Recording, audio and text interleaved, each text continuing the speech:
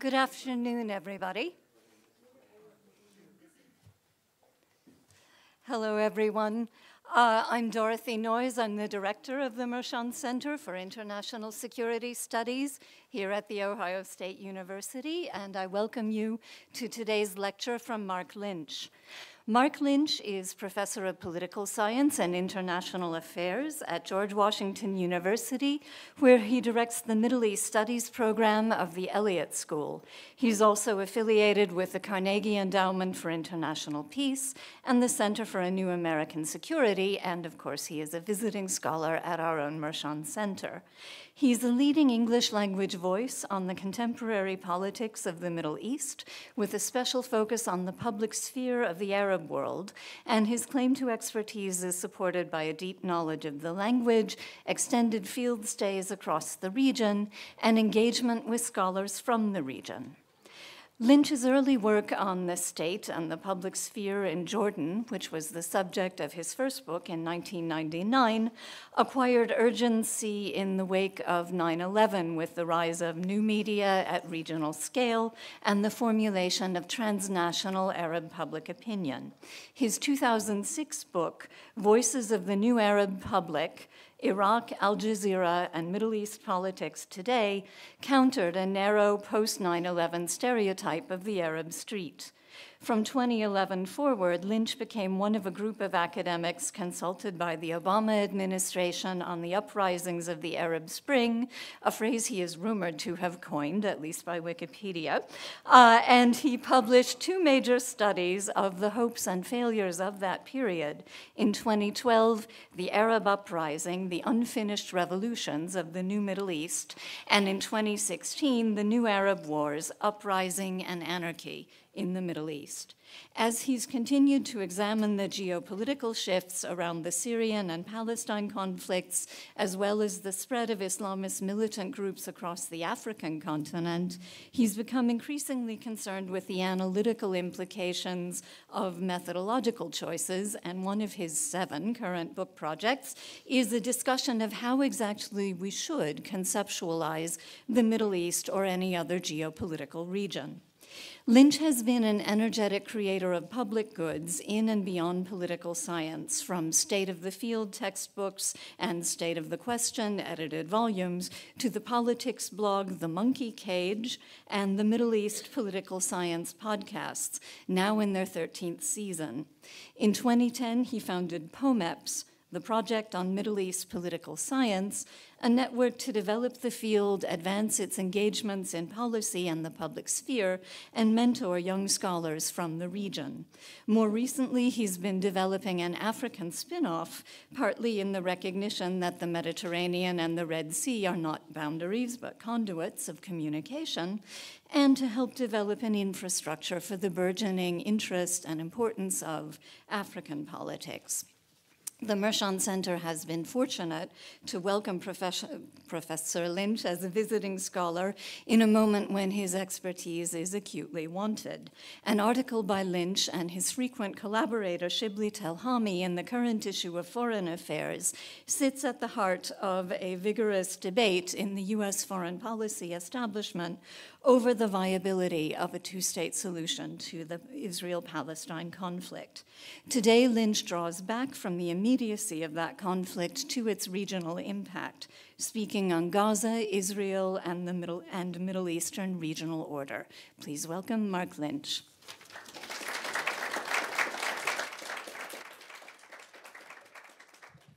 All right, thank you, Dory. That was a very generous introduction, and I am delighted to be here at the Mershon Center at Ohio State for this year and for next year. It's a big topic that I've been asked to speak about, and one that I think for almost anybody, not just people who focus on the Middle East, but I think more broadly, it's something which has, I think, gone to the center, to the very heart of our understanding of what is our role in the world, what can we do with great injustice which is being done everywhere around us, in our names, with our money, and where many of us who are U.S. citizens are necessarily in a democratic system at some level implicated integrated in the choices we make and the policies that we pursue. And as such, I'm not here to offer any particular policy recommendations or the like, although I'm happy to. You can ask me in Q&A. I have all kinds of ideas. But what I want to do here is actually take a bigger step back and kind of think about where this war in Gaza came from, where it fits into the broader Middle East, and where it fits into American efforts at establishing regional order over the course of decades. Because obviously, the war in Gaza, which began on October 7th, didn't begin on October 7th. It's the culmination of a very long sequence of events, which lay at the heart of a much broader set of international alliances, structures, power relations, some of them institutionalized, others not. And it's impossible to understand anything that's happening in Gaza today without understanding it within this broader context of decades of history. I think it'll come as no surprise to any of you the idea that Israel, Gaza, the West Bank, and the broader Israeli-Palestinian conflict is central to what happens in the Middle East as a whole and is central to global politics. It might surprise you that in many ways that seemingly basic claim has been deeply contested in recent years, especially within US policy circles. There's been a general idea over the course of the last decade or two that the Palestinian issue had lost its salience, that Arabs didn't care anymore about what happened in Palestine, that in a sense, the problem of Palestine, which had always been seen as one of the major obstacles to a stable Middle East under American leadership, it no longer served that function. And in fact, I would argue that over the course of the last several administrations, it had become something of a central pillar of their thinking about the region, that you could pursue normalization between Israel and Arab states, and more broadly, an American-led regional order without addressing the Palestinian problem, without creating a Palestinian state, without finding any form of justice or any form of solution which could meet the basic needs of the Palestinian people. This was the major innovation of the Trump administration with its pursuit of the so-called deal of a century and its successful pursuit of normalization between the United Arab Emirates and Israel towards the end of its administration. And the Biden administration, which campaigned against Trump's approach to the Middle East, upon taking office, adopted it in every way. And has governed basically exactly as Trump's second term in terms of his priorities and approaches to the region. The Biden administration said that they were going to prioritize human rights and turn Saudi Arabia into a pariah state over its murder of Jamal Khashoggi and its war in Yemen, and instead it has spent the majority of its term up until October 7th attempting to broker a normalization agreement between Saudi Arabia and Israel, which would complete Trump's moves towards the so-called Abraham Accords. And this is something which might be shocking to people who approach this as a matter of partisan domestic politics. Again, I'm happy to go there if you want to, but that's not the point of this talk. The point is to say that there are structural continuities in America's approach to the region, which are rooted in something that goes well beyond the American domestic political arena, and Gaza very much lies at the center of that. Gaza, of course, was originally, in 1948, part of the two major parts of mandatory Palestine, which did not come under direct Israeli occupation, where the West Bank and East Jerusalem became part of what was then Transjordan and quickly became the Hashemite Kingdom of Jordan, where the people of the East Jerusalem and the West Bank were granted Jordanian citizenship and made fully equal Jordanian citizens. In Gaza, they came under Egyptian military administration and stayed there until 1967, when Israel conquered both Gaza and the West Bank and Jerusalem, creating a second wave of refugees, which then spread out once again around the Arab world. After 1967, Gaza was ruled directly by Israel for the first time, and it stayed that way all the way up until 2005.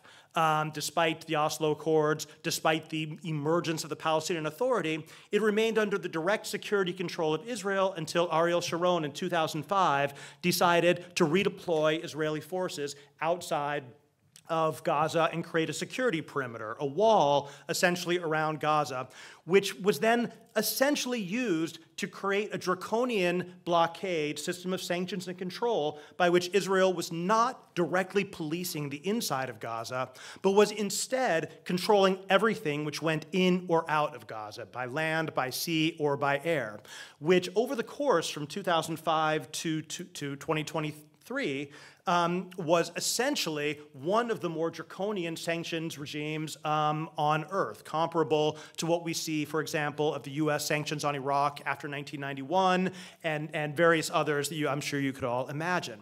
The upshot of this particular arrangement, which was put in place after 2005, was that Hamas, after the democratic elections of 2006 and then a seizure of power of 2007, came to govern Gaza, but within the confines of the external control exercised by Israel. As such, it maintained absolute, oh, there goes my map. Oh, well. You guys memorized it, right? There's going to be a quiz. Click the space bar. Space bar? Oh, okay. It wasn't that important. Okay, anyway, the point, though, is that Hamas was able to maintain its own internal control over Gaza and was actually facilitated in that control by this Israeli blockade and this Israeli sanctions regime. In other words, Israel was indifferent to who governed Gaza as long as Gaza basically stopped causing it problems. And Hamas, over the years, became seen as a useful mechanism for doing so. Once it controlled Gaza, it was, in a sense, normalized. Didn't become a state, but it became a state-like actor, one that had a population to feed, it had services to maintain, it had both territory and people that it needed to govern. Israel found that it could rely on Hamas to do things like crack down on more militant organizations like the Palestinian Islamic Jihad, that where it was useful, they could count on Hamas to prevent any kind of violent march on the security perimeter, basically to act as kind of their delegate in the same way that it's okay, don't worry about it, in the same way that the Palestinian Authority acted in the West Bank. And that this would basically become something which, Israel didn't necessarily like, but they found to be useful. One of the kind of the news items that you've probably seen circulating around in the media and the blogosphere is this idea that the state of Qatar was funneling money to Hamas over the last 10 years. This is true. But the reason it was funneling money to Hamas is because it did so in coordination with Israel, because it was found useful to make sure that that Gaza didn't collapse. Funneling money to Hamas was a way of making sure that you would maintain the basic survivability of the Gaza population without having to deal with its absence of a state or its absence of any kind of longer-term solution.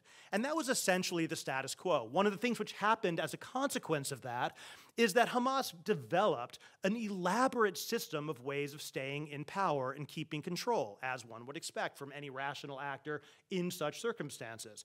That included developing the famous tunnel system that you've seen so much written about over the last 4 months, the system of tunnels that were largely designed for smuggling in and out of Gaza.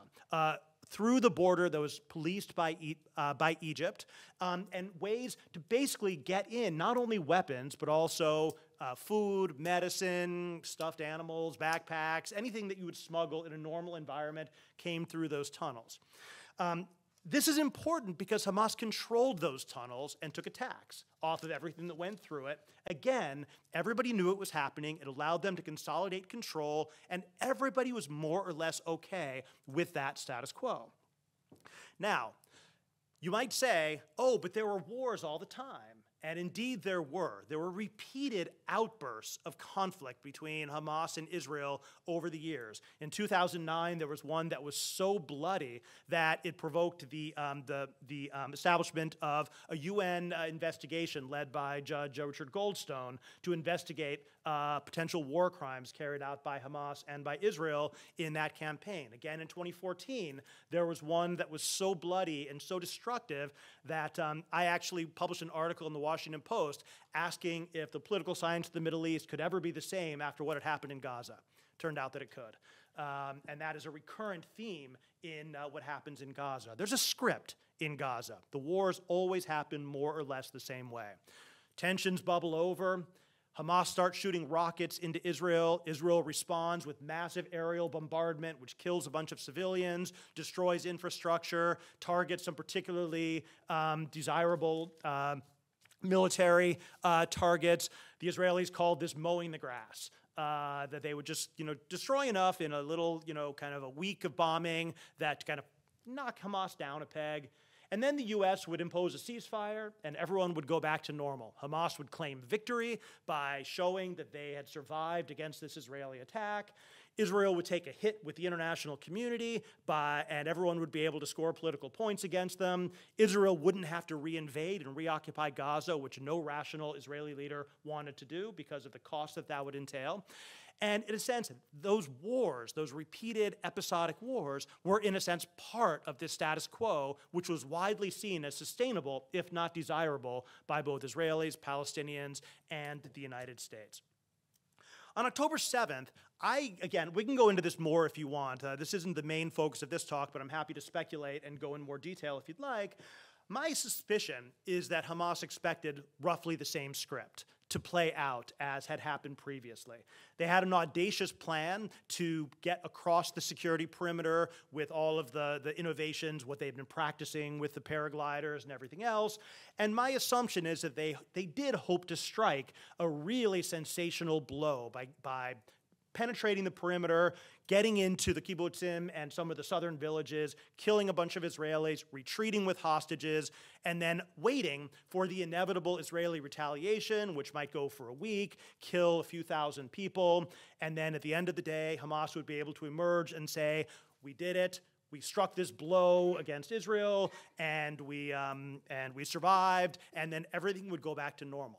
Why would they expect that? Because it had happened again and again and again and again and again. And there's every reason to believe, again, I don't know this for sure, but there's every reason to believe that they expected it to go roughly the same way. But in a sense, they went too far, or things went too far over the course of their attack on southern Israel. What ended up happening was one of the greatest strategic shocks to Israelis since 1973, I would say. The 1973 war, where they were taken by surprise by a coordinated assault by Egypt and Syria, combined with Saudi Arabia wielding the oil weapon in support of their political aspirations. Now, it's worth noting that 1973 actually represented an existential threat to the state of Israel. It actually didn't, because there was no way the United States and the Soviet Union would have allowed the actual conquest of Israel. But this was an invasion by two powerful nation states backed by Russia, with Saudi Arabia behind them. This was a conventional war which actually threatened, in a way that's understandable to mainstream realist political scientists, a threat to the security and survival of the state of Israel. October 7th did not. I mean, it doesn't even come close. Hamas didn't have anything like that kind of power. It didn't threaten anything beyond that southern strip of Israel, and it didn't represent anything like a coordinated assault by multiple states in a conventional war involving thousands of tanks battling in the desert, and the United States and the Soviet Union engaging in nuclear threats. Nothing like that.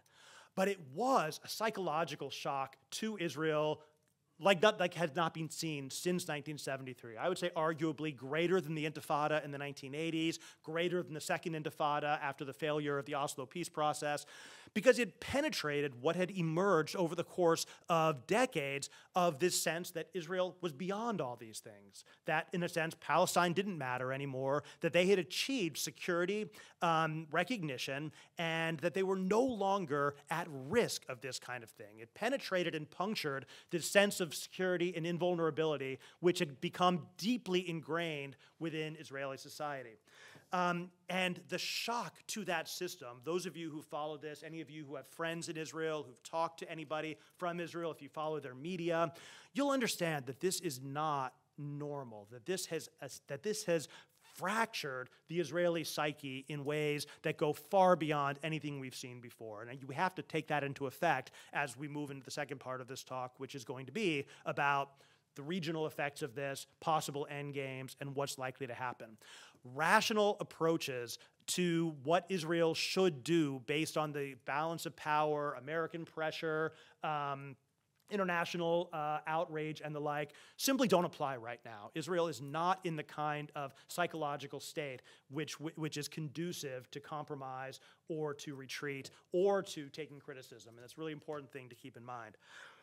What they did, as I think all of you know, was to launch an absolutely unprecedented, full-scale attack on Gaza, which is not really well described as a war because there's nobody in Gaza really capable of fighting back. There has been, of course, skirmishes. There's a lot more of the kind of hand-to-hand combat taking place in the kind of urban quarters of northern Gaza, especially early in the conflict, than you saw in the mainstream media here. There was a lot of that kind of thing going on. But really, these were just holding motions. These were kind of guerrilla tactics, tactical retreats. When Hamas had the chance to counterattack and attack a brigade that had dropped their guard, they would do so. But this was not a clash of army against army.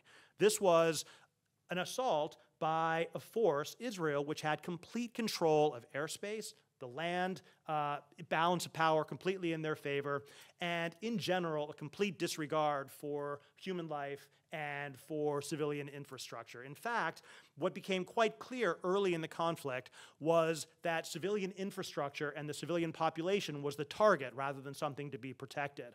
And the large-scale mass dispossession of Gazans and the complete and utter destruction of their entire civilian infrastructure was not a byproduct of the war, it was the conduct of the war. It was quite intentional, and northern Gaza basically does not exist anymore. The entire northern Gaza, its cities, its hospitals, its schools, its infrastructure have been completely destroyed. They simply don't exist anymore. And perhaps those are going to be rebuilt as Jewish settlements. Maybe they'll remain depopulated as a buffer zone. We don't really know yet. But the point is that you've had the systematic destruction and displacement of an entire population. Almost 2 million Palestinians live in Gaza, 2.2 Palestinians live in Gaza. At this point, it's more like 2.1 million. And it might be getting closer to 2 million. There's a reported 30,000 dead.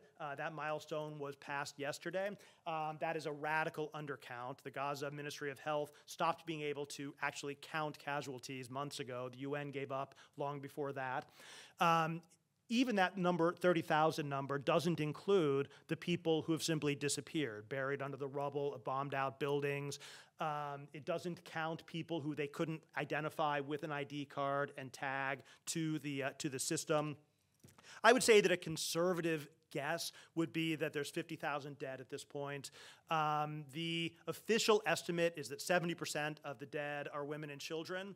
I would say that if you take the higher estimate, I would say you're probably looking more like 80%, 80 to 85%. Israel claims to have killed 9,000 Hamas fighters. You must understand that they count any male between the ages of 16 and 50 as a Hamas fighter, whether they're involved with Hamas or not. And so that 9,000 is not an estimate of battlefield deaths. This is a count of adult males who are confirmed dead. The scale of devastation goes well beyond that because of the complete destruction of the hospital system and the blockade, which prevents the entry of any food, and the destruction of things like water sanitation facilities. There is not just incipient famine, according to the UN agencies in question. It is now an actual famine with people dying of hunger in what they call the most rapid onset famine in the history in recorded history. And many, many more tens of thousands will die of famine, of disease, all preventable. But the decision has been made to allow this to continue. It's entirely plausible that the ultimate casualty, the ultimate count of the dead of Gaza will exceed 200,000. Wouldn't surprise me if it was more. Right now, 1.4 million Gazans are amassed in a tiny little desert strip outside the Rafah crossing into Egypt, and Israel is now planning to attack that final enclave with 1.4 million people living in tents who literally have nowhere to go. Egypt has built a gigantic wall to prevent them from entering Egypt. Northern Gaza is off limits, and all that's left is the ocean. And everybody, including the United States, has been urging Israel to not carry out that attack on Rafah. they have insisted that they plan to do so anyway, and if so, that would be something going even beyond the horrors that I've already described. Israel has declared its war aim to be the complete destruction of Hamas and the end of any possibility of Gaza again being the platform for attacks on Israel.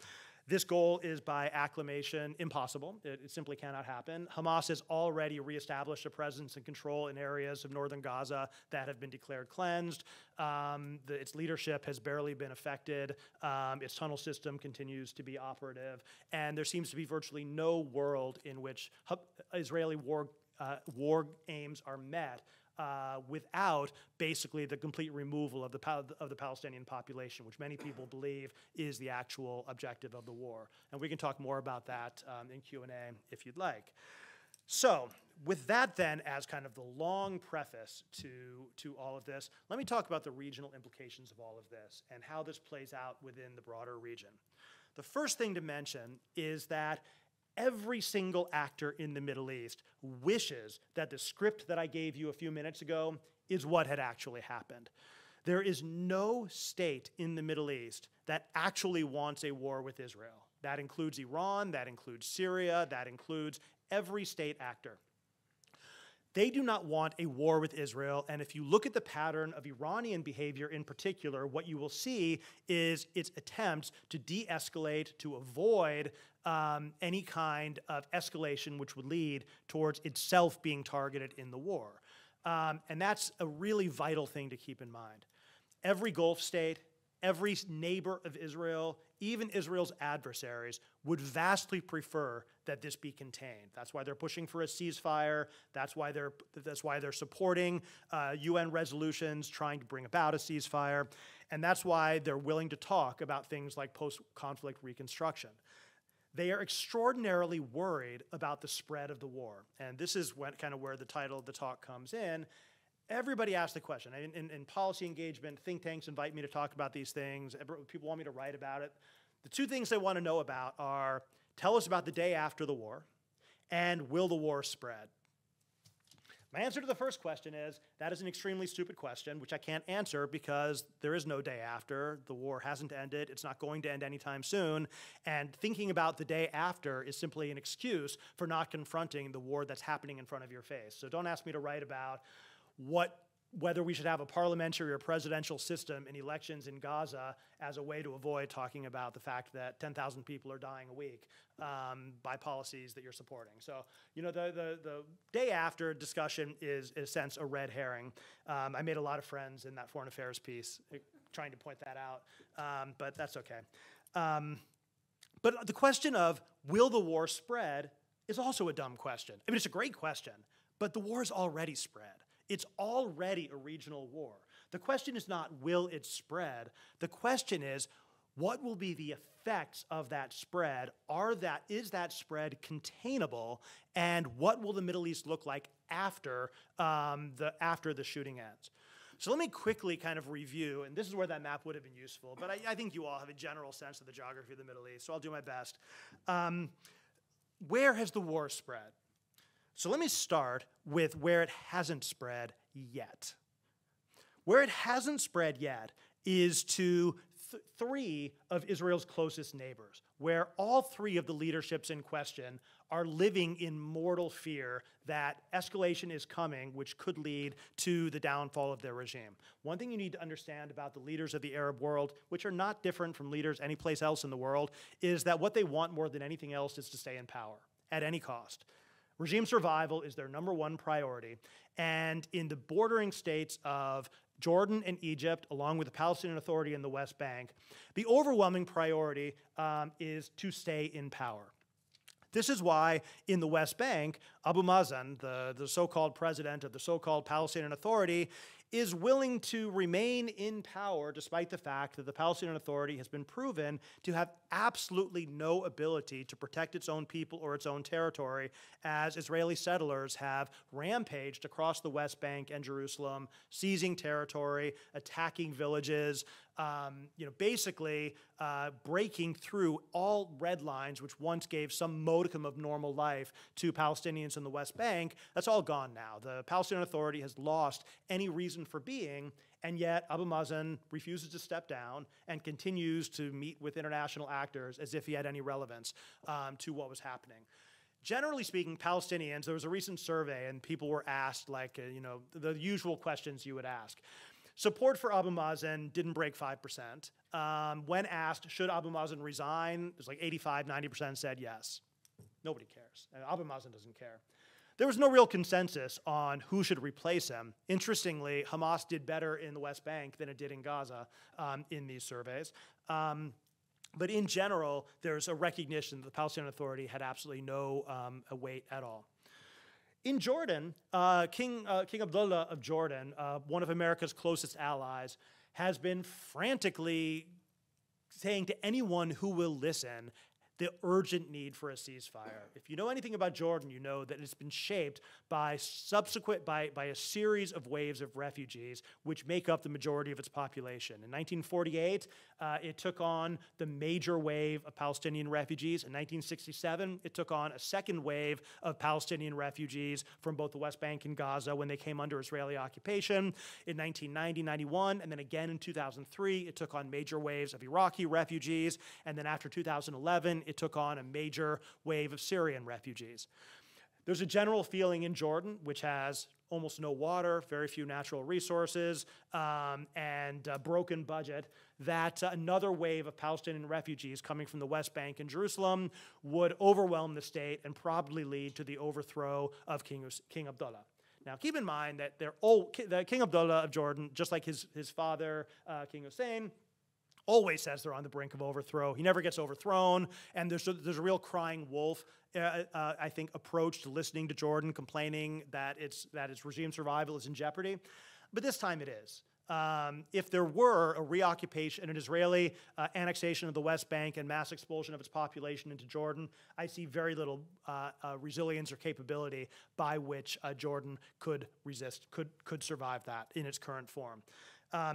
Which is not lost on the Israeli settlers trying to bring about that outcome, who would like nothing more than to see Jordan turned into the Palestinian state. For those of you who don't know, Jordan has a peace treaty with Israel that it signed in 1994. The terms of that peace treaty were essentially very, very, very simple, unlike Israeli-Palestinian negotiations. On the Jordanian side, they offered peace with Israel. What Israel offered Jordan was an end to claims that Jordan is Palestine and a recognition that Jordan is the Jordanian state and not the Palestinian state. That's the only thing that sustains the peace treaty with Israel, and that is what is now threatened by the possibility of the reannexation of the West Bank. And so for Jordan, they're freaking out. In Ramallah, Abu Mazen doesn't really seem to be freaking out, but that's because he doesn't seem to really care about anything. Meanwhile, in Egypt, which is Israel's strongest and most important ally in the Middle East, ever since the Camp David Accords in the late 1970s, early 1980s, its primary strategic partner in policing Gaza, but not just policing Gaza, but its primary strategic asset in the entire Arab world. The president, General Abdel Fattah al-Sisi, is absolutely living in fear.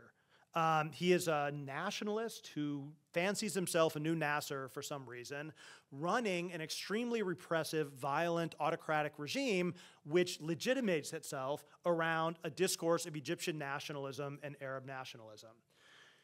If he is unable to prevent the mass expulsion of 1.4 million Palestinians from Gaza, or is forced to start shooting at them and ends up being complicit with Israel in the large-scale massacre of Palestinians, there's a wide understanding that this could be a mortal blow to what remaining legitimacy the regime has. Egypt is in the middle of a massive economic crisis, largely of its own making.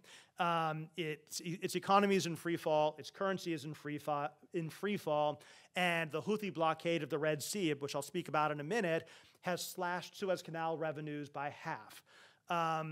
it has no margin for error, and it has no ability to deal with 1 million or 2 million Palestinians suddenly swarming into the Sinai Peninsula, whether they're held there in holding pens like the Israelis talk about, or whether they're allowed to go on farther into Cairo and the urban areas of Egypt. Egypt considers this a regime-threatening threat, or a regime survival threat, correctly. And that's why you're seeing Egypt behave in unexpected ways. We've heard Egypt speaking about suspending the Camp David Accords and the treaty. They're not going to do it, most people think, but even speaking about it is something we haven't heard in decades, and should be taken seriously as an indicator, not that it's likely to happen imminently, but an indicator of how seriously Egypt takes this. So those are the border states that have not, these are dogs that haven't barked yet, or they're barking really loudly, but the things haven't happened yet. But the war has spread to at least 4 theaters, and where there are frantic efforts to keep it under control. The most important of these is Lebanon, where there's been a steady expansion of the exchange of missiles coming from Hezbollah and bombing coming from Israel, which has led to the large-scale, almost depopulation of northern Israel as people flee the risk of Hezbollah missiles, and of South Lebanon, where people are experiencing kind of quite intensive bombardment, to which they've become, unfortunately, quite familiar over the years. Hezbollah thus far has attempted to maintain a very rigorous tit-for-tat approach to avoid escalation. There's no evidence whatsoever that Hezbollah wants the war. Many of you might remember on October 7th that many people were afraid that this was a coordinated attack where Hamas and Hezbollah were going to simultaneously attack Israel, which would be Israel's greatest strategic nightmare in many ways. Hezbollah has shown that that was not true by attempting to keep some level of restraint and de-escalation on that border. It's getting harder and harder to do so. Those of you who followed the news carefully might have heard that a week ago there was bombardment in South Beirut, which was a significant escalation. And then 2 days ago, there was a bombardment in Baalbek, in kind of northeastern Lebanon, which is kind of an Hezbollah stronghold, but far from the border. Again, a major escalation.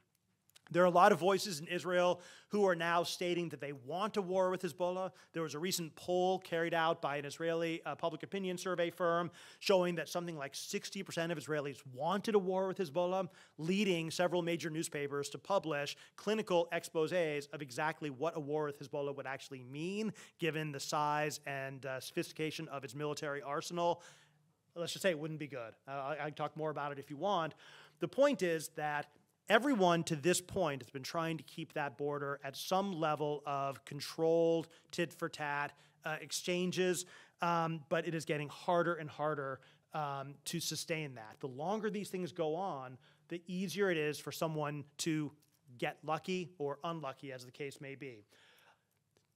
Iron Dome fails to stop an Hezbollah missile, which Hezbollah expected would be intercepted. It hits a school and kills 100 kids. Now Netanyahu has no choice but to respond. Full-scale war follows. It's so easy. And we've been lucky so far. I mean, if you look at what's happening on that border, you might not think it's lucky. Trust me, we've been lucky so far. Meanwhile, in Syria and Iraq, you've seen a coordinated campaign by Iranian-backed and also local Shia militias targeting the U.S. military bases and the U.S. presence there, explicitly justified in terms of the Gaza and U.S. support for Israel in Gaza. They are also doing this in pursuit of long-held goals of ending the U.S. military presence in Iraq and Syria. And to everyone's surprise, in Jordan, who knew that there was actually a secret U.S. military base in northeastern Jordan, which was there basically to support the series of U.S. bases, most importantly the Tanf base, which I'm sorry, this isn't a funny topic, but it will never not be funny to me that we justify our presence in southern Syria as a way of breaking up the Iranian land bridge. Because land bridge is funny, right? Because it's a road. You just call it a road. It doesn't have to be a land bridge. But at any rate, we maintain a little-known military base on Tanf on this land bridge, and we had a secret military base in Jordan providing logistical support to the base in Tanf, and everybody expected the militias to attack Tanf, and instead they attacked this secret military base in Jordan, killed a bunch of Americans. That could have been the basis for significant escalation. We carried out an exceptionally unusual bombing campaign in Iraq. We assassinated several militia commanders on the streets of Baghdad in residential areas. And again, what happened was the militias stood down. They don't want escalation. They stood down, and it seems like things are sort of under control for now. How long can that last? Nobody really knows, because these things are really unpredictable and hard to contain. What we do know is that it's becoming increasingly likely that the U.S. presence in Iraq and Syria will ultimately become a casualty of our support for Israel in this war, because the political dynamics in Iraq are now overwhelmingly in favor of U.S. withdrawal, despite the fact that the Prime Minister of Iraq would very much like us to stay, because he's desperately afraid of a resurgence of ISIS activities in Western Iraq, but that's not going to matter if the politics keep going the way that they are. Without our presence in Iraq, our presence in Syria is unsustainable, and we easily see that end quite quickly. Whether that leads to a resurgence of war, again, these things are hard to predict in the specific and easy to foresee in the general. And finally, there's the one that people really pay attention to because it threatens things we care about, like oil. And that is that the Houthis in Yemen have carried out a remarkably successful blockade of the Red Sea. And if we had the map, I would point out for those who are familiar with the shorthand of the Middle East, we're not talking about the Persian Gulf here. We're not talking about the Straits of Hormuz. We're talking about the Red Sea. But it affects the entire area. They started targeting ships that were allegedly related to Israel in some way. They expanded that campaign. The U.S. decided to create a naval coalition to protect shipping. Almost nobody wanted to join it. The U.S. then began bombing Yemen, joining the long line of countries that like to bomb Yemen. Predictably, this bombing of Yemen has had zero impact on Houthi capabilities, behavior, or anything else. The blockade continues. As I said, Egyptian revenues are way down on the Suez Canal, and again, the Houthis are using this as a way to consolidate and expand their power inside of Yemen. This is a political winner for them, and they're likely to continue doing it. Again, largely containable. And here's where I'm going to kind of wrap this up so we have time for questions. Why has it been containable so far? So far, it's been containable for a couple of big reasons. The first is that the state actors who could make a decision to escalate either don't want escalation or lack the capability to do so. The implicit part of that is that they remain in power. In other words, the reason that Egypt hasn't escalated, that Jordan hasn't responded, that the Gulf states haven't gotten involved, is because they remain in power.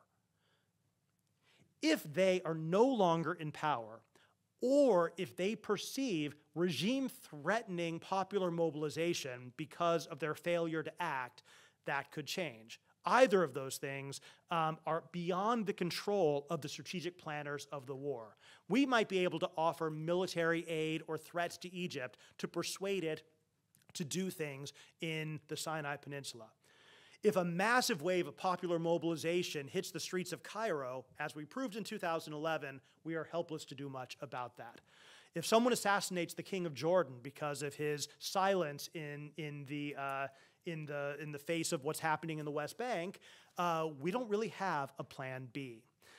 There's a lot of things that haven't happened that could happen, but the big basic thing is that so far, there haven't been revolutions or failed states, so the state actors remain in charge.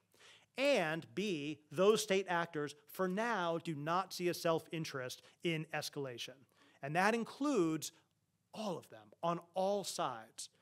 The Saudis despite the fact that the U.S. continually tries to get them to normalize relations with Israel in spite of what's happening in Gaza, they're saying no. They clearly want to normalize with Israel, and once the war is over, they probably will.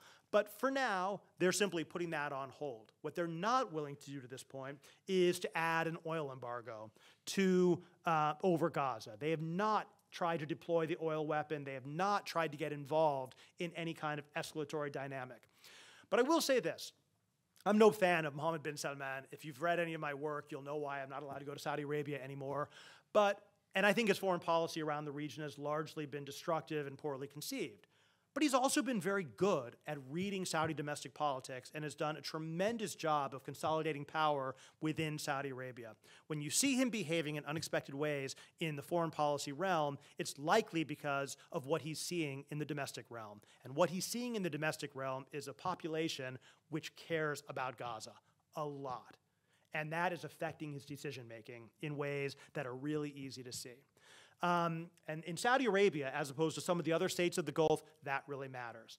A broader tour of the horizon, two other kind of regional great powers in the Gulf, Qatar and the UAE. The UAE gambled a lot on the Abraham Accords with the argument that normalizing with Israel would give it influence over Israeli decision-making.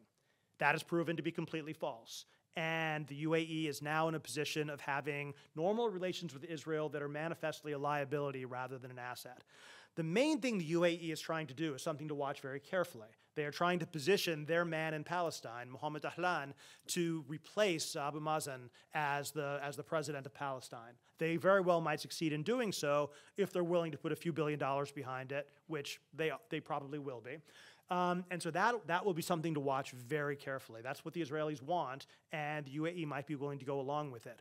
This will expose them to regional pressures in ways they've never faced before. But that's the one thing for you to keep an eye on. Meanwhile, Qatar has, again, they've maintained their position as the primary mediator between Hamas and Israel, facilitating the negotiations over hostage release and ceasefire, coming under attack for that in all kinds of ways that are very familiar in Doha. But in general, they haven't really changed their policies very much. And they probably feel the least exposed in terms of popular pressure, but the most exposed in terms of international pressure coming from Israel and from certain parts of the United States. Meanwhile, Turkey is doing what Erdogan in Turkey has always done very, very well, which he's saying a lot of pro-Palestinian stuff. He's blasting Israel for its genocide and everything else, while meantime maintaining completely normal military, economic, and political relations with Israel and hoping nobody notices. Turkey doesn't want escalation, and they're playing the game exactly the way you'd expect Turkey to play it.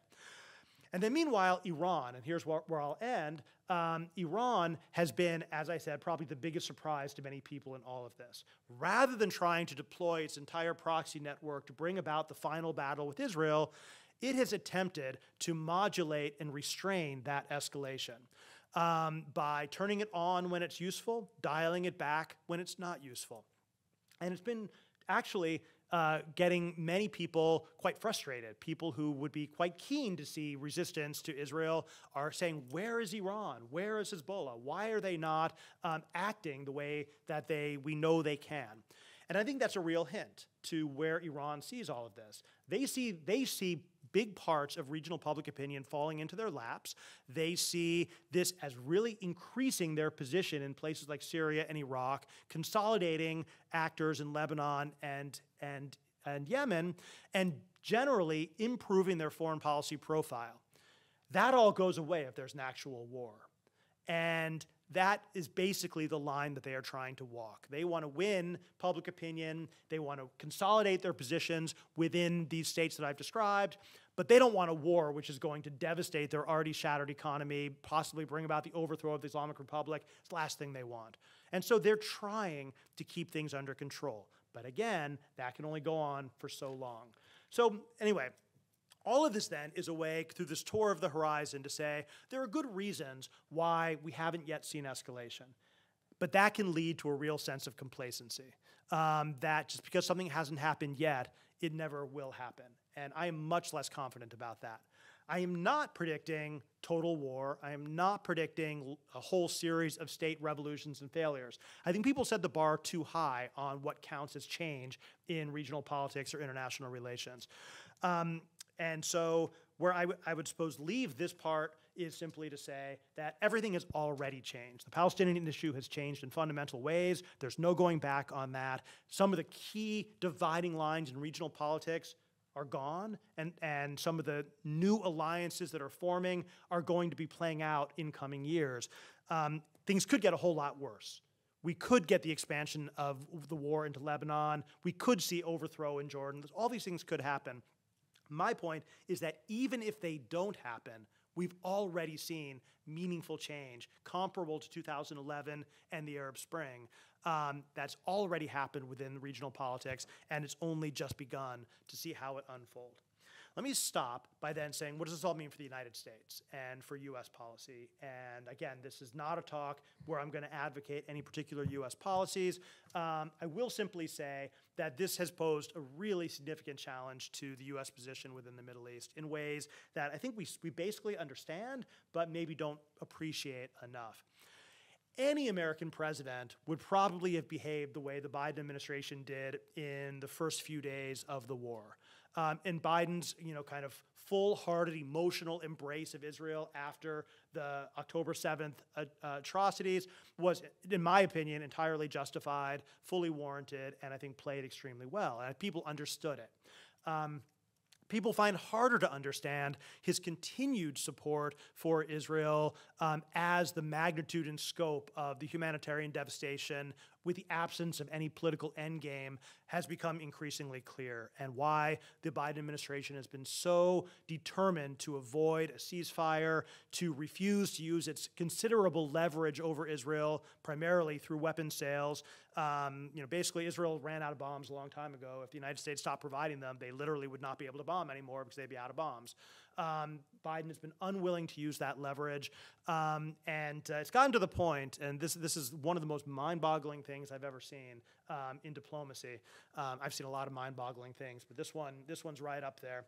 The U.S. is now floating a plan to airdrop food and humanitarian aid into into Gaza, because Israel won't allow the hundreds and hundreds of trucks filled with aid across the border crossing. They won't allow them in. Just think about that. Israel, our closest ally, which is totally dependent on us, we can't even get them to open the humanitarian crossings to allow in this aid, so we're considering airdropping rather than actually exercising leverage over them to do the obvious. That has been noticed. I have seen a Middle East angry with the United States many, many, many times in my career in the Middle East. The rage at the United States over the invasion of Iraq during the Intifada. You almost factor it in as background noise that Arab public opinion is hostile to the United States. This is different. This is incandescent. And it's not limited to the Arab world. It's global in scope. And I think that certainly in Washington, in my town, people seem to be really unable to fathom how much this has affected global and regional perspectives of the United States, and how inexplicable it is to so many people that the U.S. won't push for a ceasefire. Because, and here's where I'm going to stop where I began, there's a script in Gaza, and it always ends with the U.S. imposing a ceasefire. Israel does its bombing for 3 days or for a week. They're waiting for the United States to step in and make it stop. They're not going to stop on their own. That's not the script. And for some reason, the Biden administration has simply refused to do that. And until they do, this will continue. And that is horrifying to me in many, many ways, and I can't really explain it, but that's where I'll stop. So thank you.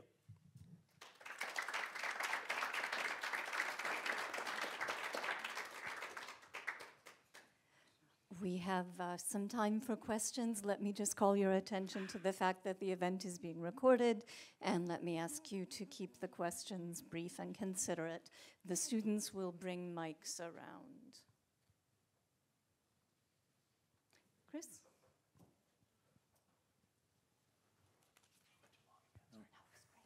I've got the microphone. Oh, Don. I've got it. You're taking a big picture look at the Middle East. I'd like to take an even bigger one, which is, do you have some explanation why the Middle East is such a mess?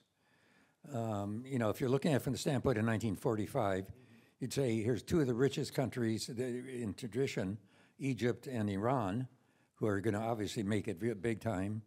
Smaller countries like Lebanon will probably figure it out. All those places are basket cases. So is Syria, so is Jordan, so is Iran, Iraq, and so forth. Just why is it such a mess? If you look at the same time at South Korea, you're going to say, man, that's a mess. It's just come out of Japanese colonialism. It then gets into the world's worst war. It's the worst war since World War II, and it has incredibly crappy leadership. And my next car is going to be a Hyundai. Why is that? Why am I buying a car from the Middle East, or anything, even toothbrush? John, I can't explain why you're going to buy a Hyundai. I wouldn't. I can't endorse that. On the big, I don't want to take up too much time because this is a huge question. But I would say that there's like two dimensions of it that I would highlight. The first is your economic question. Because you're right. If you go to like 1960 and you say look at comparative regions, and you would say by most indicators the Middle East and East Asia, for that matter, much of Latin America, looked quite comparable in terms of the level of development, the levels of education, profiles, and all that sort of stuff. And today, they're not comparable. I would say the standard answer that Middle East kind of experts would give you is it's obviously oil, the distorting effects of oil economy. And you're familiar with all of this, kind of the resource curse, the Dutch disease, which is not just limited to the oil-producing states, because it also created an entire oil economy based on labor migration and remittances in places like Egypt, North Africa, and the like, which basically allowed these states to kind of survive without having to develop, kind of export industries, a productive middle class, all those sorts of things. So that would be the standard. I'm not an economist, but that would be the standard answer you get on the economic side. On the broader political side, and I don't want this to sound like a cop-out, but I do think that there is a very profound effect of geopolitics on this, that basically that the presence of Israel, the importance of oil, basically made the Middle East too important to the US and the Soviet Union, and then later to the United States. And especially after 1990-91, for all of its talk about democracy or whatever in some of our administrations, the reality is that the United States has been the guarantor of the survival of autocratic regimes in the Middle East from the beginning. It's not just a Cold War legacy, it's also kind of the legacy of the US primacy after 1990-91. And that's allowed them to avoid a lot of the kinds of pressures that would ordinarily, if you go outside the Middle East, have led to democratic transitions, like you saw in Africa, like you saw in Latin America, like you saw in East Asia and Southeast Asia. I would say that the United States was the primary kind of retardant on popular pressure and discontent leading to regime transformations.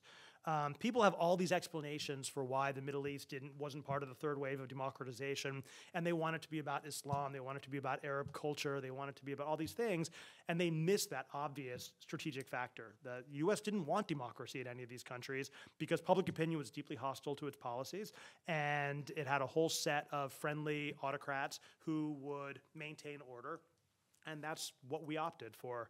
And it's really funny when you go back and you look at, remember the old Gene Kirkpatrick, Democracies and Double Standards, or Dictatorships and Double Standards, or whatever it was, an explicit carve out for the Middle East. There's good dictators and bad dictators. Good dictators are pro-American, bad dictators need to be overthrown. And that's basically been pretty much the guiding principle of US foreign policy, it seems to me, throughout the Cold War and to the present day. It was quite fascinating to me during Ukraine, after Russia's invasion of Ukraine, when the Biden administration, in a policy that I very strongly supported, wanted to rally a global coalition around a rules-based liberal international order. And I think did a tremendous job of building a coalition with the European Union and European states, and kind of trying to build a whole set of global norms and practices where you would say, look, there's a thing which binds us together as an international community. We are in favor of democracy. We're against invading and conquering other countries, rules-based international order. We're going to promote democracy, and Ukraine is the cutting edge of that. And we couldn't get a single of our Middle Eastern allies to join us. Israel didn't vote for us. Saudi Arabia, the UAE didn't support us. None of our allies supported us. And one response to that might have been, that's the problem with our policies. Maybe we should change it. But my old friend and a very, very savvy Washington Middle East player, Dennis Ross, instead published an influential article where he basically said, actually, there's three kinds of states in the region. There's the liberal states that support the international order. There's the evil states like Russia. And then there's the useful Arab monarchies who really are better than anything else we could possibly hope for, so we should give them a pass. And I'm like, yeah, this is U.S. foreign policy consistently all the way through. And that's kind of where I think that's the other part of your answer to your question. There's more to it than that, but I think that's enough. The United States is part of the resource curse. Yeah. Chris?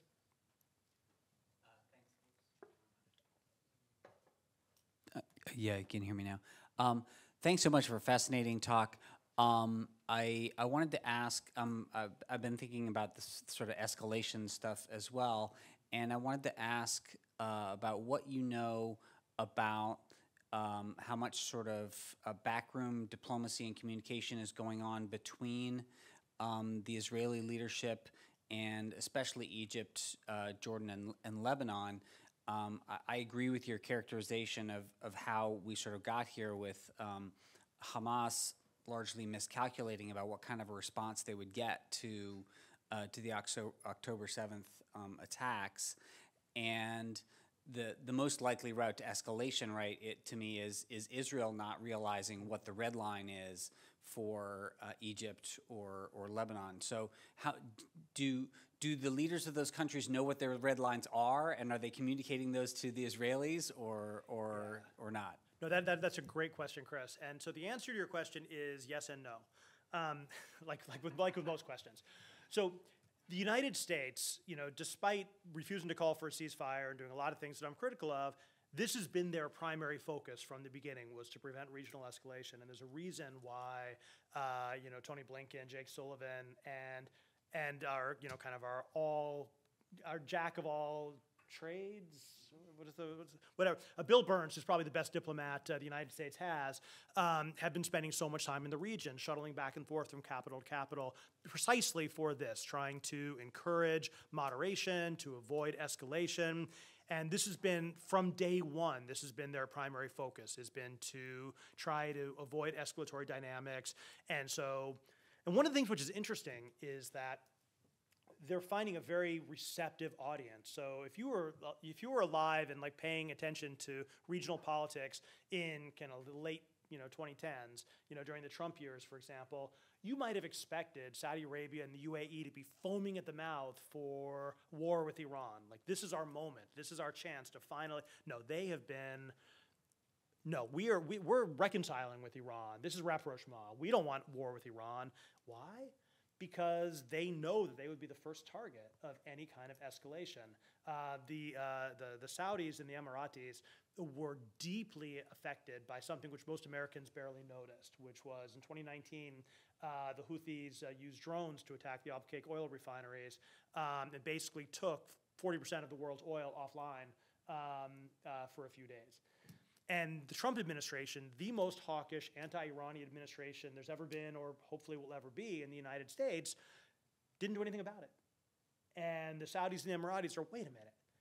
You keep saying you want a war with Iran, you want to confront Iran, they attack us and you don't defend us, even when they go after the oil of all things. I mean, if they killed our people, we'd understand you don't care. But they're going after the oil and you're still not doing anything. That was extraordinarily sobering to them. And so most people point to the de-escalation in the Middle East when Biden won. And there's a lot to that. That's when the blockade of Qatar ended. That's when you saw a lot of the UAE de-escalating with Turkey and all that stuff. But I would say that the Abqaiq oil refinery attack was like the decisive moment in security terms when the Gulf states said, wait a minute, war with Iran would actually be a disaster. So they've been getting, the U.S. gets a receptive audience on that from the Gulf states, which you wouldn't necessarily have expected. On the red lines, Israel knows what those red lines are. The U.S. has communicated them extremely clearly and directly. The problem is that Israel doesn't have a functional government. And that what you see in Israel right now is a security establishment which, for the most part, understands these things and is trying to carry out something like a war plan. And then you have a government of Netanyahu and it's these core extreme right-wing figures who are the key to his political survival, who don't agree with any of those things. If you listen to people like Ben-Gvir and Smotrich, they want a regional war. They want to expel the Palestinians and annex the West Bank. They want to go after Hezbollah. The things which we are warning them against are the things that they want. Netanyahu knows better. Despite his reputation, he has always been an extremely cautious figure in foreign policy. He has always tried to avoid paying too heavy of a price for things, and he's perfectly happy to come to Congress and attack Obama over Iran, but he's been extremely cautious as a leader over the years in terms of actually starting wars. He's a much bigger fan of these like covert attacks and sabotage and subterfuge and things like that. But Netanyahu isn't really in the driver's seat right now. It's the extreme right-wing ministers who, if they withdraw their support, his government collapses and he probably goes to prison. That's what is the key wild card in all of this. Netanyahu, Yoav Gallant, the key security officials in Israel understand what would lead to escalation and for the most part are trying to avoid it, except in Gaza where they're doing unconscionable things, but they don't really want to expand. But it's not clear that they're ultimately making the decisions. And that's what keeps people up at night. And if you listen, literally just follow Ben-Gvir's Twitter feed if you want nightmares. Hi. So the other day, I kind of saw in Michigan that Biden, I think, was projected to potentially lose Michigan in the upcoming election. Like, do you think the risk of losing like the Arab American, Muslim American vote is going to put pressure on him, or maybe influence Trump to like pursue some other policy with the war? Yeah, that's a great question. And if you talk to the Biden people, what they will claim is that they are not interested. This is not about domestic politics. This is the U.S. strategic interest, and they try and put this in those kinds of terms. And it's been pretty clear that for Biden, this really is something personal, and that he's willing to pay domestic political costs for it. But what the Arab American community did in Michigan was really quite remarkable. And again, it doesn't. And for those of you who haven't followed it, they asked people in the Democratic primary to vote uncommitted rather than vote for Biden, and they got over 100,000 votes, which is remarkable considering that Biden only won Michigan by like 20,000 votes in 2020. The Biden political team is still working on the same theory of the case, which is that at the end of the day, Trump is so awful that everyone's going to vote for me, and so we can safely ignore these things. That's what they think. They think that when it comes down to it, even people who are outraged over Gaza, no matter how angry they are, when they're faced with a theocratic restoration, national abortion ban, Trump and all of his insanity coming back into the White House, they'll hold their noses and they'll vote blue. That's their theory of the case. I think they're wrong about very specific Arab American, Palestinian American communities in places like Michigan who've watched their entire families be slaughtered. I think they'll probably stay home. They might not vote for Trump, but they'll probably just stay home. The question is whether there's enough of those to influence the outcome of the election. If it's a close election, the answer very well might be yes. And I think that 100,000 uncommitted votes definitely got their attention. The question is what happens next? And I think that my reading of that campaign is that there's a certain group within them who are purists on this, and they're going to keep pushing and say, nobody ever vote for Biden under any circumstances, no matter what, because he authorized a genocide. And there's others who are saying, we did this to influence American policy, we got our message across, and now we want to see if the Biden people will listen to us, and if they will, then we'll tell people to vote for him in November. Who carries the balance of that inside Arab American, Muslim American communities is not clear, and that's what will be tested. I will say that the State Department, at least, and to some extent the White House, has reached out many times to progressive groups, to Muslim American groups, Arab American groups, and they listen to us. I've met with them many times in various capacities. But the issue is whether those ideas are transmitted up to influence policy. There's a massive frustration in the State Department that the White House just ignores everything that they say. I don't know if you noticed the dissent memos that got put out by State Department staffers. There's a tremendous amount of dissatisfaction inside the U.S. government, with the idea being that policy is being concentrated in the Oval Office and a handful of officials, and that the U.S. government is not, like, these kinds of engagement opportunities aren't really making a difference. So I don't know. I don't know if the domestic political risk will actually lead to a policy change or not, and I don't know if U.S. policy in Gaza could cost Biden the election. But both of those things seem at least plausible.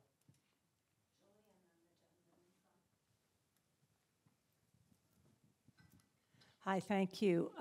I've been sitting here thinking about how to frame how to make this into a question, and I want to pick up on your last point, which is just, really provides a segue, in that you said that there's this sort of concentration of policy right inside the Oval Office in the White House. And so I've been sitting here thinking, how do I ask about the other actors? Because all of these leaders that you've mentioned are older men. And there is agency for women in the Middle East. There's agency for, there's a generational gap that is quite different from this country. And so in listening to a very interesting, and I mean this terribly respectfully, but listening to a very interesting analysis, I'm not hearing anything about the agency of all these other actors who do have agency, even if we don't tend to see them as the major players. They are still players. No, it's a great point, and one of the things in the situation of Gaza, and I'm sure you probably feel this yourself, is the absolute helplessness that people feel. I mean, my God, what's happening in Gaza right now? And these are things which we all, kind of in our naivete, believe that the world would never allow to happen, and yet they just keep happening. And so it is kind of hard to locate agency in a world where nothing seems to matter, where you could have Jan Egeland, who's one of the absolute most experienced humanitarian people, humanitarian leaders in the world, goes to Gaza, comes back yesterday and says, my entire career, I've never seen anything like this before. This can't be allowed to continue. It makes no impact. So in terms of what you're asking, in terms of where is the agency of women in particular, if you look in the campaign that he was asking about, there's many of the we can stay close. Many of the leaders of that campaign are women, Palestinian activists who've been working on this for many years, have really taken the lead. If you look at, for example, someone like Noura Erakat, who's kind of a leading Palestinian intellectual. She's been out there speaking, pushing out against prevailing narratives, and I think people like that have made a huge impact. There's a whole group of kind of young Palestinian activists who came to international attention in 2021 during the Sheikh Jarrah, the campaign there, and they've been, you've seen people like Mohammed al-Qurd and people like that. They've been able to get into the media in ways that I think in the past they might not have been able to. So there's definitely that kind of, kind of agency within kind of public discourse and social media, within kind of mainstream journalism. I mean, obviously, some of the most important and kind of influential journalists working in the Middle East are women across the board. But of course, there's been a blanket blockade on journalist access to Gaza, which is just, again, unprecedented. And only a couple days ago was there finally a letter signed by like 50 different kind of media organizations demanding access. But that's been something which has blocked it.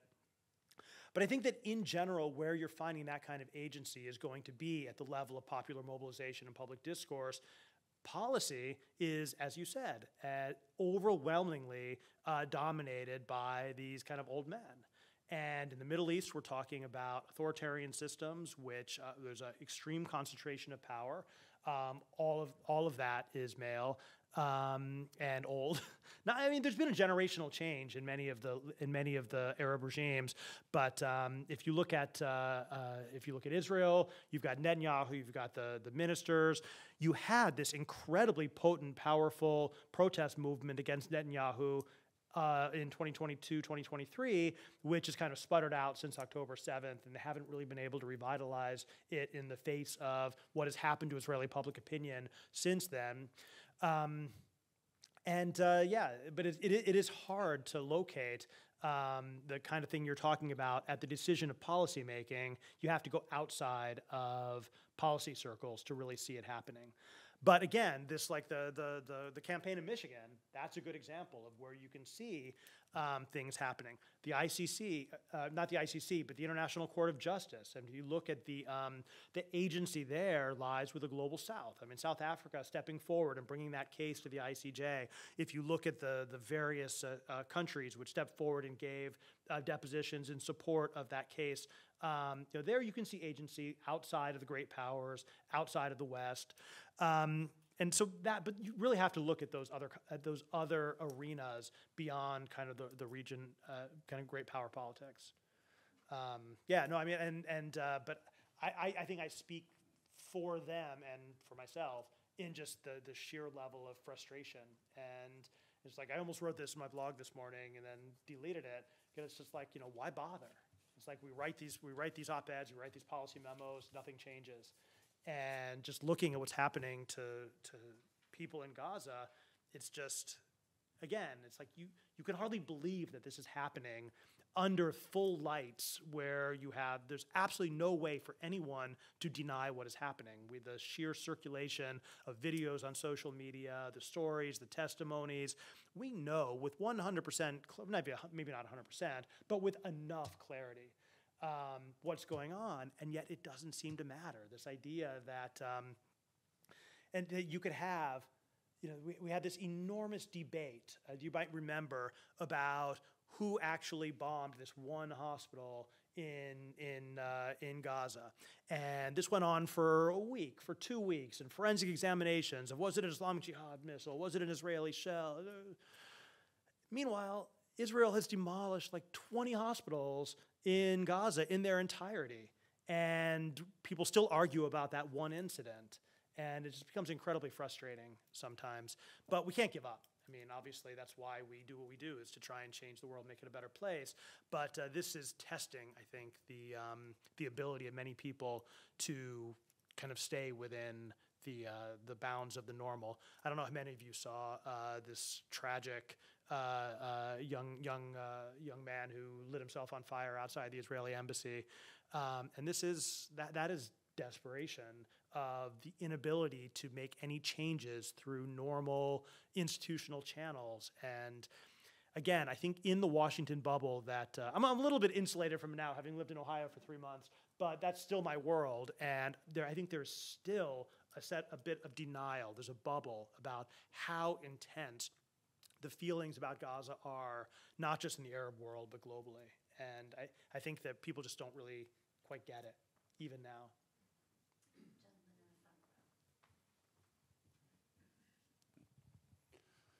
This is perhaps a little outside the mainstream of the previous questions, but the U.S. Navy has a mission to keep open these sea lanes of commerce, wherever they may be, and a little bit of an atypical mission because it benefits other countries and even some that may not particularly like us as well as ourselves. But our ships are over there in the Gulf of Suez, and at least part of their presence there is under the auspices of that mission. But the commerce that goes through there the effects on the commerce from what the Houthis are doing is surely affecting many countries throughout the world, in Europe, China. Why does it seem like it's our total responsibility to keep a handle on that? Why is it so hard for us to get partners in the effort to be able to keep commerce flowing through that area, through the Suez Canal? No, that's a great question. And I think the reason why you're not seeing more Middle Eastern partners other than Bahrain is simply that with public opinion so fully inflamed the way I've been describing, no government wants to risk being seen as doing something which is to Israel's benefit. And so they're happy to sit this out, even though they are among the most affected by the impact on shipping. I would say that there's two levels to your question I'd like to address. The first is about the United States, and I think that this has been, in many ways, the foundation of U.S. global primacy, right? We provide the public goods, and that basically backs up our claim to global leadership. And so we have always, we've always legitimated our global primacy in those terms. So in terms of, keeping global shipping lanes open, that is something which demonstrates the value of American leadership, right? Because it's a public good from which everybody benefits. We're willing to pay those costs in exchange for the legitimation of our leadership position. What's really interesting in this case, and I think this is kind of where your question is coming from, is that, and I'm just gonna make this really simple, is that the primary destination for a great deal of what passes through both the Persian Gulf and through the Red Sea is China. And China has been making a determined effort at making inroads into the Middle East for the last 10 years. Washington has, at least until October 7th, almost defined its policies in the Middle East around contesting the increase of Chinese presence and contesting Chinese influence as part of this global struggle against China. And yet, in this moment when China should be positioned to assert itself in the region, the U.S. is incredibly unpopular, direct Chinese national interests are threatened, they've done almost nothing. And people in the Gulf are noticing. My initial expectation would be that China, and this was one of my expectations back, a couple months ago, was that China was going to take full advantage of this, that this would be a decisive tipping point moment in which the U.S., kind of basically was demonstrated, its alliance with Israel was going to become too great of a cost, and that China would step forward and aggressively position itself as a mediator, and kind of this might be the moment when, again, if the Houthis are blockading things that are primarily going to China, then if China has naval assets, this is the time to use them. That's what great powers do, right? They use their assets in order to protect vital national interests. And Chinese deference to the United States and its willingness to let the U.S. pay those costs seems like an abdication of aspirations towards becoming a Middle Eastern power. Certainly they've underperformed based on what I expected. Now, some people are arguing that this is, again, a savvy move on their part. Basically, this is the time-honored, thing. This is kind of something that Trump would have brought up, would be to say, U.S. is the sucker here. China's like, sure, if you want to pay to do this, we'll let you. Why should we waste our resources on something that you're willing to do? And they might be right about that. The question is whether that comes with any trade-offs in terms of the willingness of states in the region to consider China to be an alternative as a provider of security or as a political alliance partner. So I would say that the answer that you would get in Washington to your direct question would be, we are proving that we're willing to pay those costs, and that is what cements our alliance with those key states in the Gulf. And we are basically juxtaposing ourselves to China to show that we will do what they will not do. And that would be the kind of strategic answer that you would get. Whether that's right or not, I don't know, but I mean, that's the answer that they would give. The alternate answer, again, is that China's simply playing a long game, letting the U.S. beat itself up and pay the cost, and then is positioning itself to step in when everything goes south, as it kind of is. We'll take a final question from the lady in the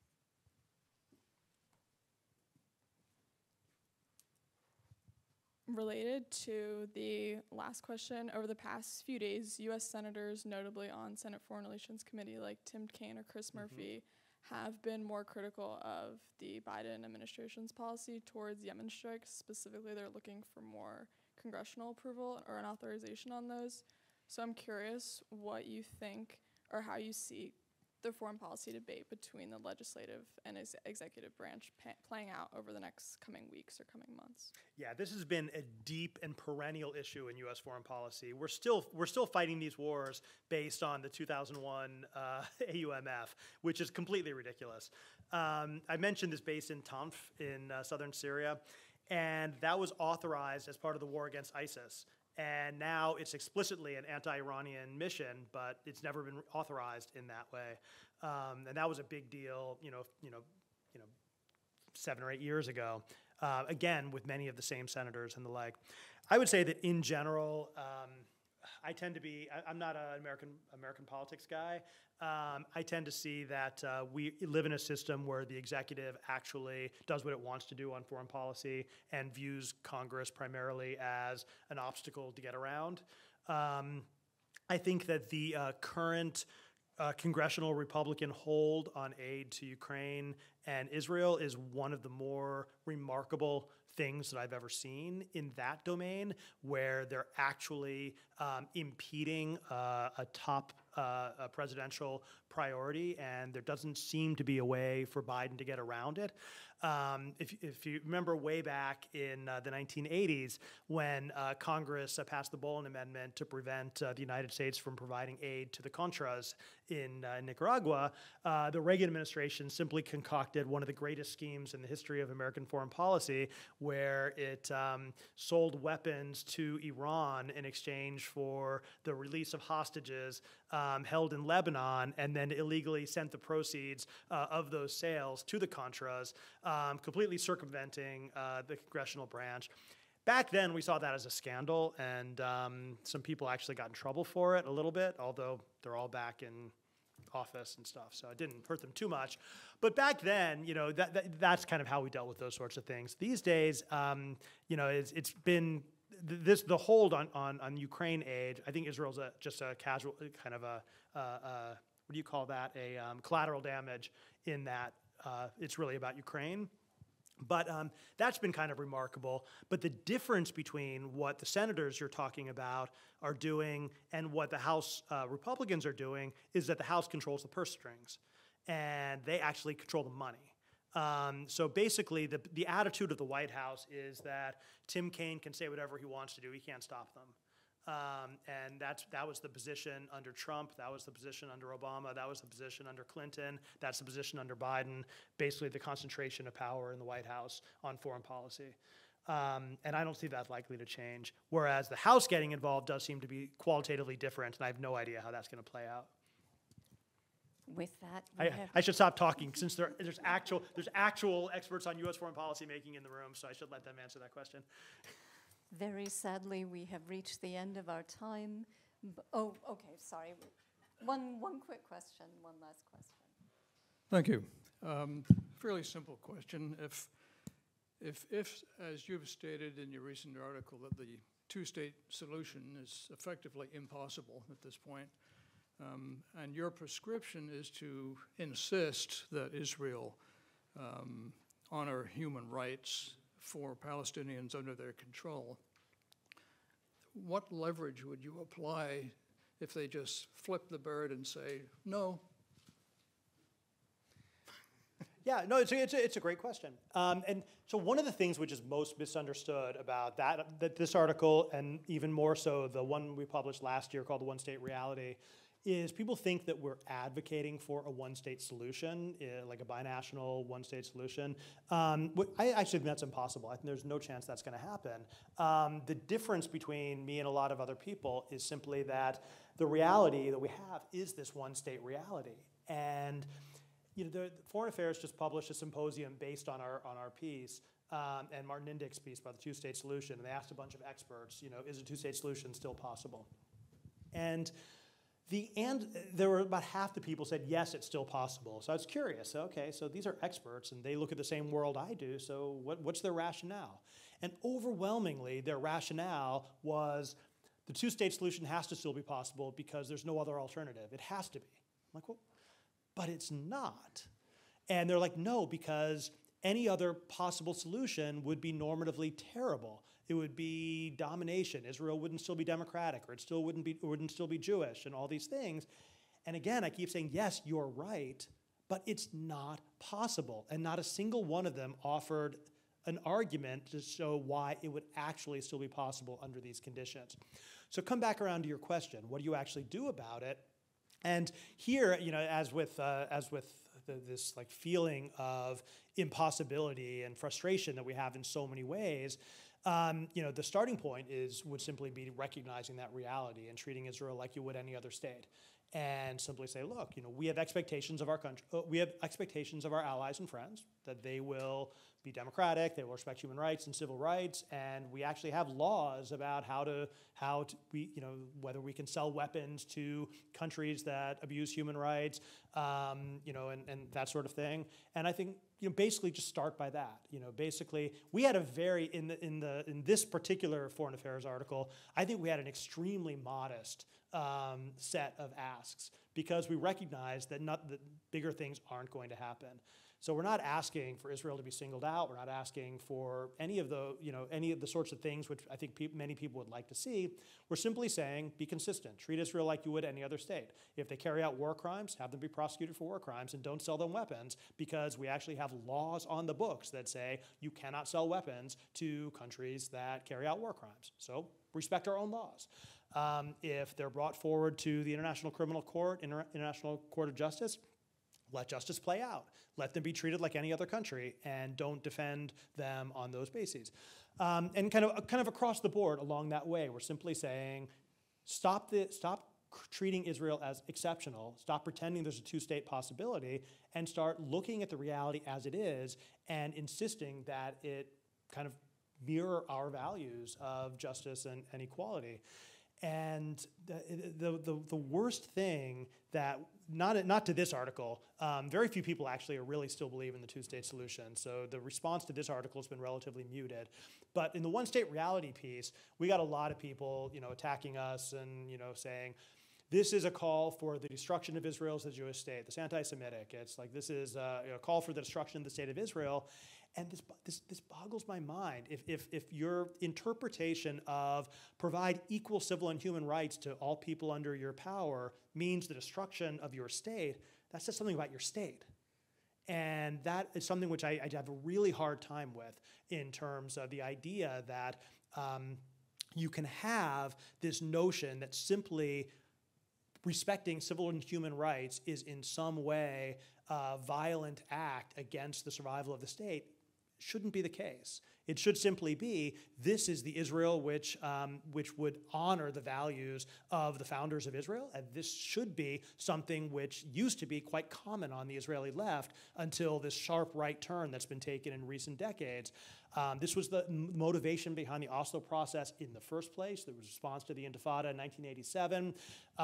The idea that you had to have two-state solution in order to maintain, you know, Israel as a Jewish and democratic state, that used to be an extremely mainstream position within Israel, but it no longer is. And I think that's kind of all we're trying to do right now, is to get people to recognize where we've gotten to and how bad that really is. Whether that can be done with the resources that the U.S. is both either capable or willing to deploy, I doubt it.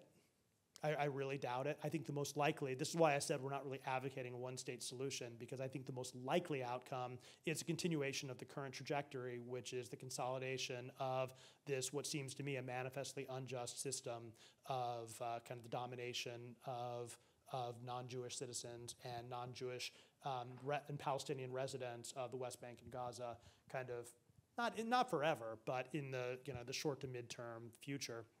And that just strikes me as a terrible outcome. So I wish I had a good answer for you, because we all confront the same thing. But what we do know is that the United States is the key to maintaining those systems. And if the U.S. doesn't act in a different way, then nothing will happen.